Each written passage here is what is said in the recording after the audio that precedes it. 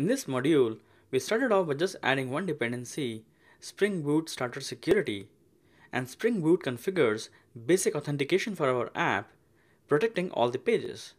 We saw how to specify our own username and password.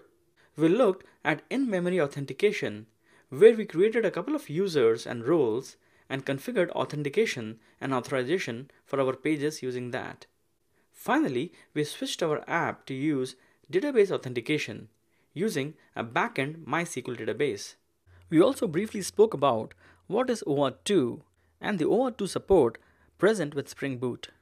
Let us see how to configure our app for different environments like dev and prod, as well as how to Dockerize our app for easy deployment in the next module, App Configuration with Profiles and Deployment using Docker.